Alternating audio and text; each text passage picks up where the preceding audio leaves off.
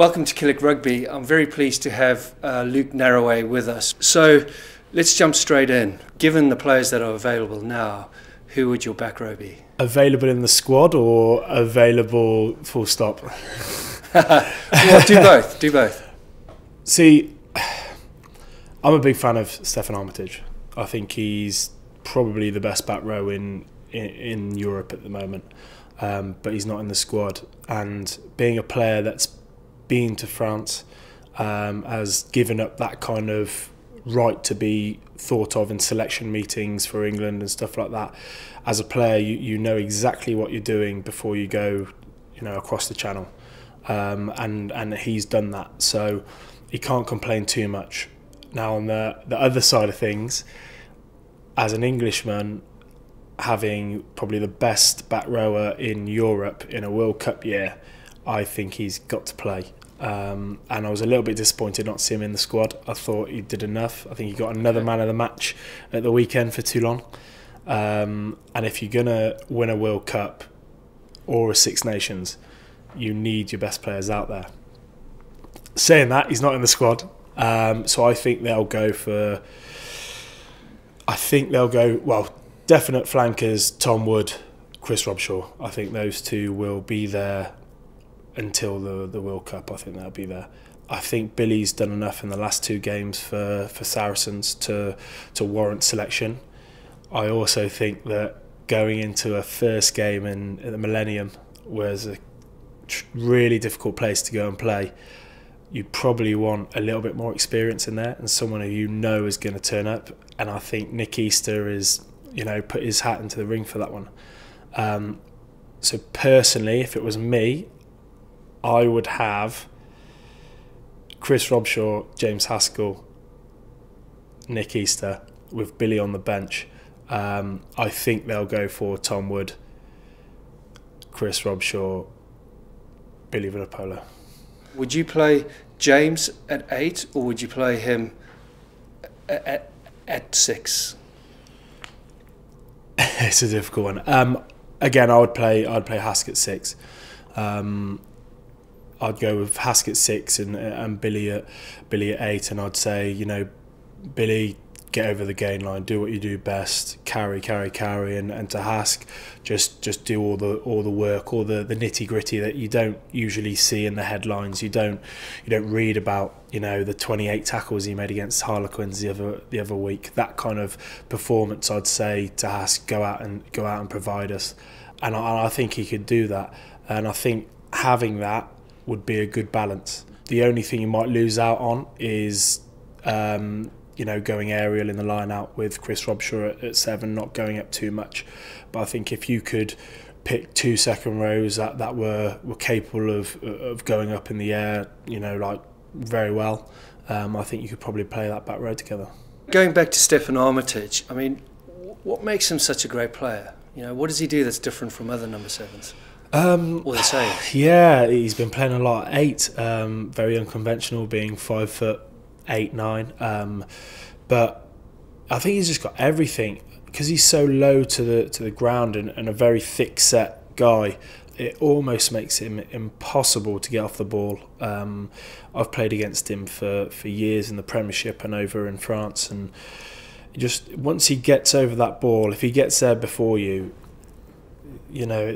it's impossible to get him off. So around the ruck, he's got that as a typical number 7 does. But then I think where he differentiates from the rest of 7s is that he's then got, he's an unbelievable ball carrier.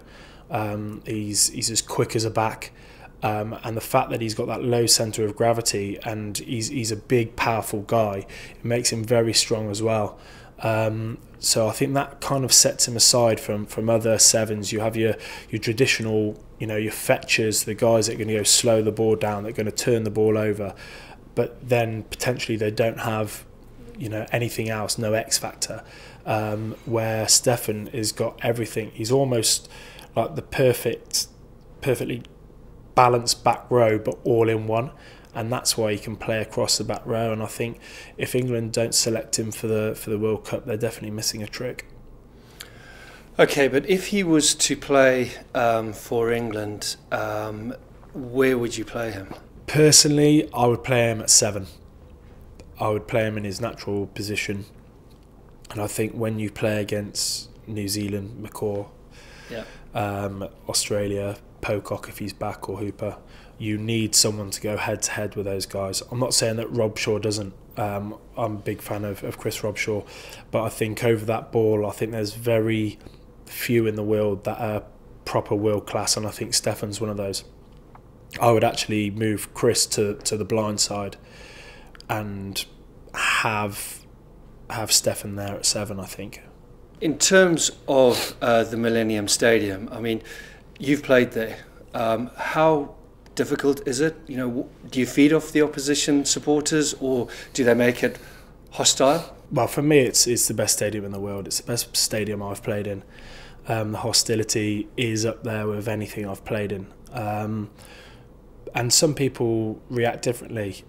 Personally, I love playing in that kind of environment. I went to France for 2 years, where every away stadium you go to, it's like that. People are booing the kicker, they're shouting abuse at the opposition, and as I say, it's up there with the most hostile places in the world. And I just think it depends whether England go there and they thrive off it, and they, you know, stick their chests out and they, you know, we're going to take this on, we're going to take the whole country on, or if the pressure is too much and they shrink. And I think that's something they'll probably be talking about in the next 2 weeks. Do you think they should have the roof open or closed? For me, closed. It just amplifies the crowd tenfold. It is truly amazing when the roof's closed and you've got so many thousand Welshmen singing the national anthem and booing you and heckling you as you run out. It's the best atmosphere in the world for me. So just in terms of that crucial opening Six Nations game, how do you think it's going to go? Yeah, obviously my heart says England, and I obviously want them to win, and I want them to go well in the Six Nations. I just think Stuart Lancaster would have liked it to be 2 or 3 games into the Six Nations. Knowing a few Welsh rugby players that I do, they won't really care if they lose 2 other games as long as they win this one. And it's the same with people in Wales. You know, even if they don't play rugby, they want to beat England. And I think because of that, I think everything's just stacked against England. I think that the injuries are obviously maybe 10 first teamers out at the moment. So I really think it's going to be stacked up against England. Saying that, I'd like them to go for an attacking selection and hopefully take it to them. And if they can get off on the right foot in the first 20 minutes, I think potentially they could go there and win.